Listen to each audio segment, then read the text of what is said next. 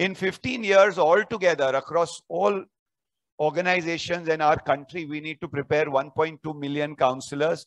And, you know, we have friends in Africa, we have friends in Southeast Asia, in Vietnam.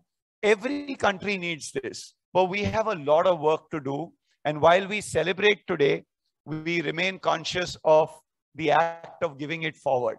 All of our alumni will now become faculty. All of them will spread this light. All of them will share what they have learned in this 1 year, 350 hours of work. As you all know, this is a hybrid conference. And in keeping with the spirit, we have many members of the graduating cohort who are receiving their certificates online. Please stand up wherever you are and take a bow. Woo, woo, woo.